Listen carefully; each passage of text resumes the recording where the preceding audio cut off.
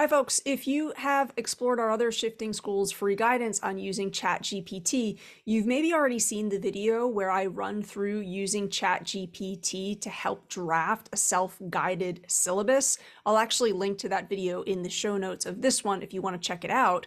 But it kind of goes along with what I'm about to do in showing you how you and your group might leverage ChatGPT as a planning tool. If you are already thinking ahead to Pride Month, you might want to explore how ChatGPT can help set our student teams up to do some of the timeline guidance, to generate some ideas for how you might celebrate Pride, and to find some additional resources. Again, I just want to reiterate, this is a drafting tool. I'm not here suggesting that ChatGPT is going to plan Pride Month. Of course, that's the work of our human group, right?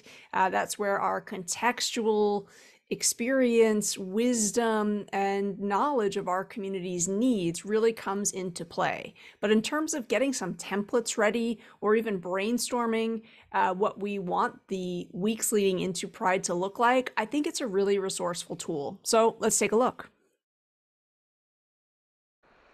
So here I am prompting ChatGPT to give us a 10-week planning schedule to help us prepare to celebrate Pride Month.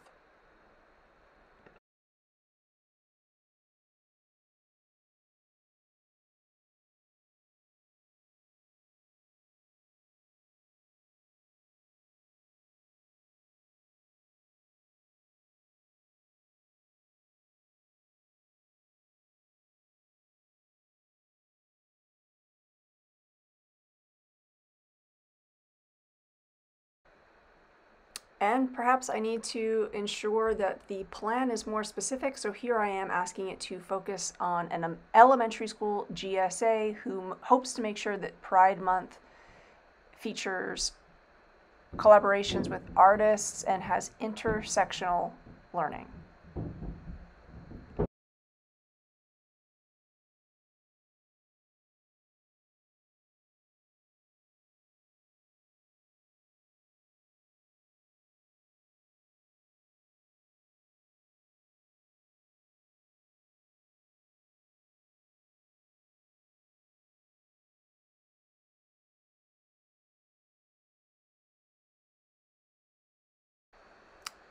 And to take it further, I'm asking it for a list of 10 ways that we can celebrate Pride Month in an elementary school.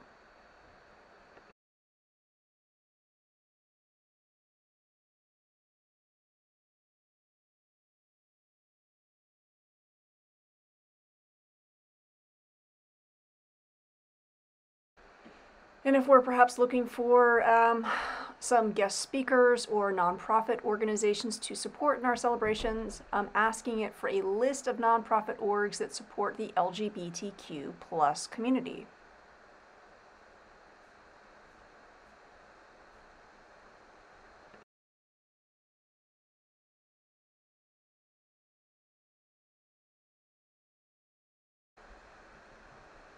And perhaps I know that part of the Pride celebration is going to be some in-class curricular links, so I'm asking for a 4-week syllabus for a 5th grade class who's looking to learn more about allyship for the LGBTQ plus community.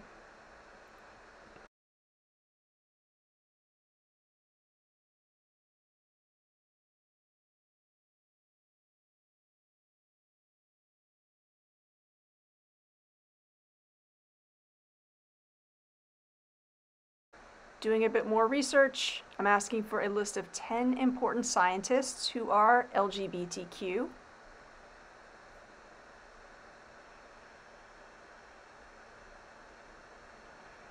And again, an important prism I think to bring to any of the results from ChatGPT is spotting bias, seeing what information they are prioritizing. And so then I can take this list and I can ask it to rewrite the list, focusing in on scientists from Asia.